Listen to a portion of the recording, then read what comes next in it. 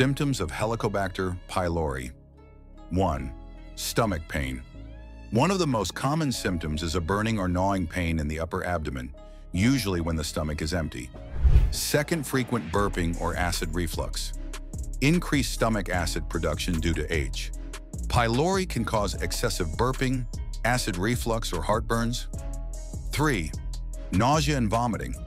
Some people experience nausea, especially in the morning, and may even vomit, particularly if the infection is severe. 4. Fatigue and weakness. Chronic infections can lead to low iron levels, anemia due to stomach bleeding, resulting in fatigue, dizziness, and weakness.